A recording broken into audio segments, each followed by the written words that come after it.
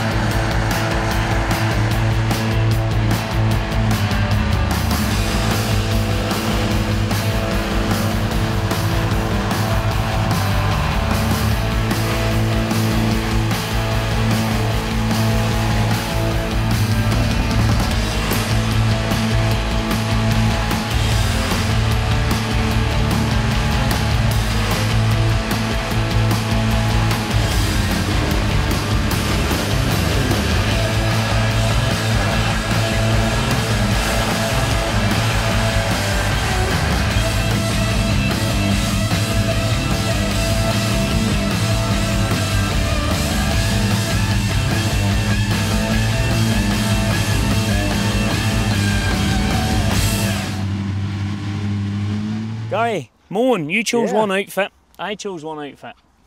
Talk me around what you did. 7810, two-wheel drive. Right, it's rained for about 3 months. I know, but that's a 7810 two-wheel drive.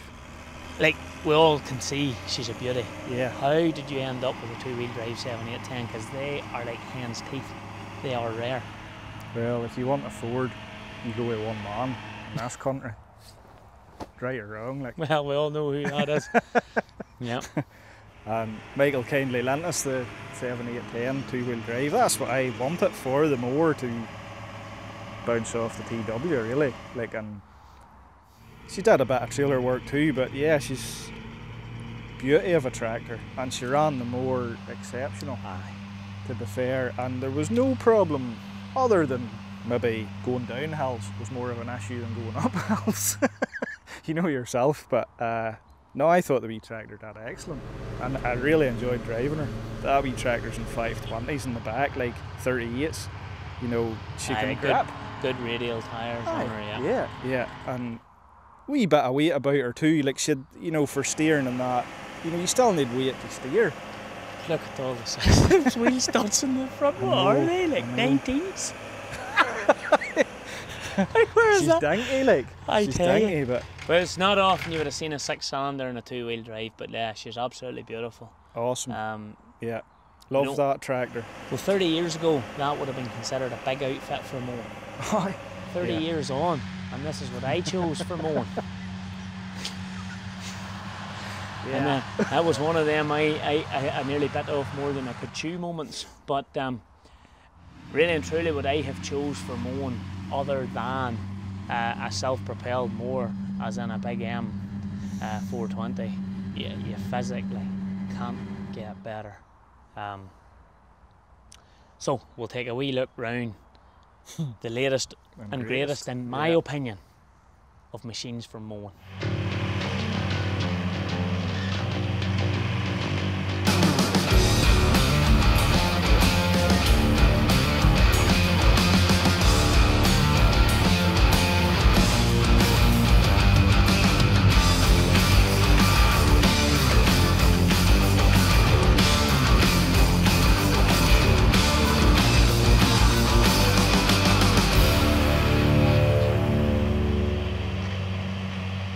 Gary, we know the story now at this stage, everyone. We know the story about the 315 New Holland, very kindly came on board and supplied us with the tractor that we asked for, 315, to support our charity efforts. So she was a 300 horsepower tractor. Your tractor is coming in there probably 7, 8, 10 non-turbo, probably around the 95 to 100, somewhere in and around that. That's what she feels like. So she's in that breath. She, you know, they talk about 10 horse per foot mowing. Yep. So I needed a set of mowers to bring me back down to the same sort of speed. So I opted for, currently, as far as I'm aware, the largest triple gang mowers on the market, the B1000s. For, as you can see, if you look over my shoulder, she's got the belts on them. We have got the 320 CV mower she's coupled to in the front. If you can actually look, to give you an idea of how big a stature that tractor runs, when you look at that mower, and you can see that's the panel, that tractor's running almost on the road. We don't need to say a lot about Krone gear. Like, we're a massive fan here at GRASSMEN of really anything Krone. We have a fantastic working relationship with them. I think their mowers are just... they're getting next. Yeah.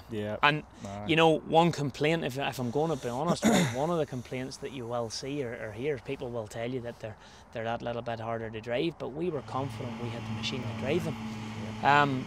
The second thing was I was a little bit worried about the combined weight.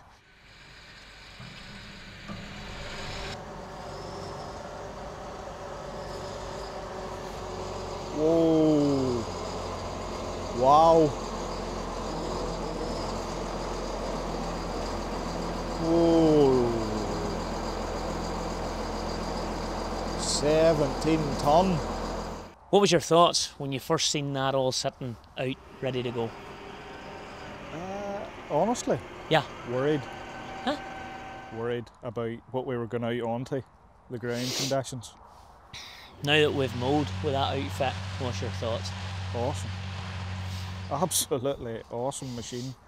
You know, I have drove a lot of machines in my life. That on them mowers was absolutely phenomenal. The way that tractor travelled the ground, and I tried her up the steepest hills on this farm, up the ways just to see, and we got the wheel slip set and one thing and another, and we pulled her, we just let her take her time, and she dirtied the ground, but she never lifted the sod. And she mowed up a hill with those 3 mowers, where I'm not going to embarrass any of the other tractors, where another tractor, an empty silage trailer, couldn't go up. And that was after 2 days of dry weather skinning. And rode into... and it wasn't the 7, 8, 10, either. And rode up into 50-foot swords, so it wasn't paddling in the same track. Look, your front mower is a pretty standard off-the-shelf mower. Yeah. The B1000s have never been a popular choice in Ireland up until possibly lately, because they only came with the all singing, all dancing Isabus connection. Whereas your 870, which is your slightly smaller butterflies, they came with the more standard control box, where you had a couple of switches to work between your different modes and getting everything up and down. So they have now changed that, and this mower here, yes, she runs in power beyond. She runs in power beyond out the back, but that's just to keep the pressure. That's for your float. Yeah, that's to keep the float pressure at the same pressure the whole time, which is a fantastic job. But she's only, it's very, very clever system, that, actually, the way they've done that. And you only, but as far as the operator's concerned, you have only 3 buttons on your control box to worry about, and then you interface it with your own machine. So I was able to program it that a tap on the diagonal on the joystick lifted both my mowers. A tap down in the diagonal put them both into float. One thing I will say that I love about that there mower there, and I'm going to get Nicole to show us. Will you show us, Nicole, the party piece of these mowers? You see this here, Gary? At that mower's widest point, she's mowing over 33 foot wide.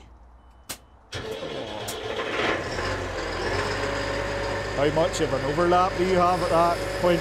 You don't need me to tell you the amount of overlap she's going to have, because look, there it's there.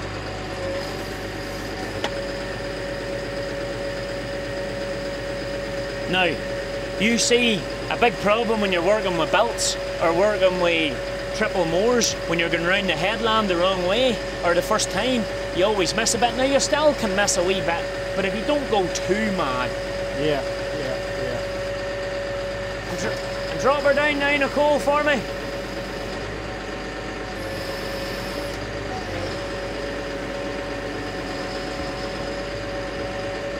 What weighs your box? Aha. Wait do you see? Lift her up again, Nicole. You see, what happened there was so that we weren't banging the mower off the yard and the concrete. I had the pressure coming from your power beyond turned away up, so it's turned up that high. All I have to do is, you see the wee round knob in your control box? No, on your control box, turn it to the left a wee bit. Yeah, a wee bit more. Now drop them. That internal ram's actually holding her up. That's all was happening there. Thank you, Nicole. That tractor's set up, full RTX compliant, but she's the tractor for the job, really. Like. You see, when we went out to mow, that had to go out the window. It was watching where you were driving. We had Chris Aiken from Michelin with us, and he did the little video for us. You can check it out in GRASSMEN TV about the benefit of these Axio Bib Michelin tyres. Chris, 100% right. They are the daddy. We've seen it and proved it. I would love to have seen the difference with her, and I could tell you the difference. I don't think she would have been up that hill. There'd been a lot more mess made, anyway. They just run so clean. You never see dirt in them tyres. No. They don't clog up. They're awesome. But on the other side of this, Gary, much money to buy your outfit? What do you reckon? Like, what, that 7-8-10? Or well, maybe not that 7-8-10. A 7-8-10 maybe. You know, say your average 7-8-10 now, what, you'd be sub 10 grand. You know, something that would do that job. She might not be the tidiest, but she would do that job. That mower's what? Ugh, 5 grand. 16, 17 grand. Aye, it's sub 20,000, really. Mowing outfit. You ready for the bombshell? Go for it. Well, I'm not even going to get into exact figures, but I'm just telling you here now, it's in excess of 200 grand to put that outfit there on the road. And do you feel any less would do in them mowers? You know, no. No. I mean, stature-wise, I don't mean spec of tractor, I mean like stature of tractor, weight of tractor. Look, I have heard stories of guys running them in smaller tractors. When I get into them wet conditions and stuff, I think you don't, not only do you need the horsepower, and that's factory horsepower, I think you need the stature of a tractor to hold against them. You're hanging, you know, almost 4 ton off them back arms of a tractor out there, and then at the front you're putting pressure on there, and she handled it with absolute ease. The one thing I will say about the power, she puts the power, she definitely can transfer the power, because on the hills, still going forward. You weren't going forward any faster. No, I wasn't. Absolutely. I was able to go up the hill taking the full 30, 31 either out a wee bit foot, and probably had a couple of foot, as Eddie said, not been mowed, but we'll not get into that.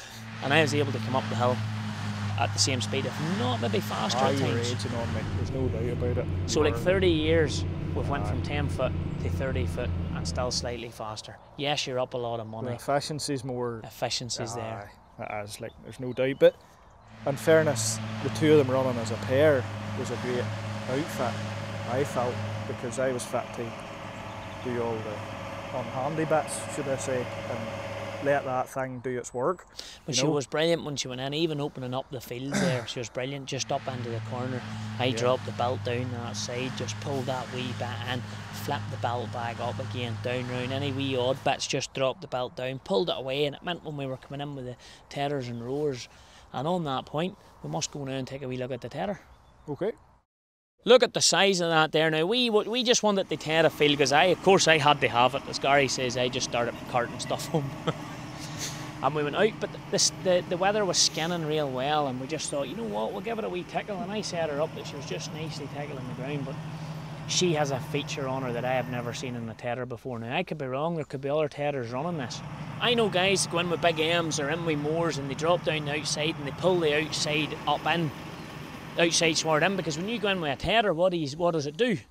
Kicks it and spreads it into the hedge. Up in the hedge. Then you're trying to come in with a rake, and you're coming in with these 50-foot rakes now, and you need eyes on you, like, you know, so. There's not a lot of room for error, like. Come out to this side here, because this is the side you have to go around. Gemma, will you show us this rake's, or this tether's party piece? Will you see what this tether does, boy? On the outside run. So Gemma pulls a wee rope there. That activates a wee switch over. And as she presses the hydraulic, haha! First run round the field, where does it kick the grass? And if you judge the tendon right, you have a lovely wee gap for the rake to come round. So and that, and it just makes it so much easier for him. You're giving him. Plus you're not. If that's the wire, you're giving him that there to work with. Plus you've no wastage either. So Gemma, bring her back in. Now where do you see how nimble it ends up? Go on, lift her up.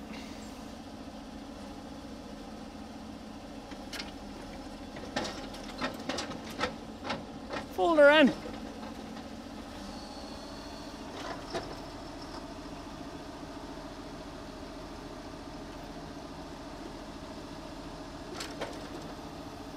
Hey, lift a wee bit of gear there. Hey, she goes in the wee bulk. She goes in the wee bulk. And then, health and safety, she just sets her down. Up comes your side railings. That's her, road ready. That's a nice bit of kit. That's nice.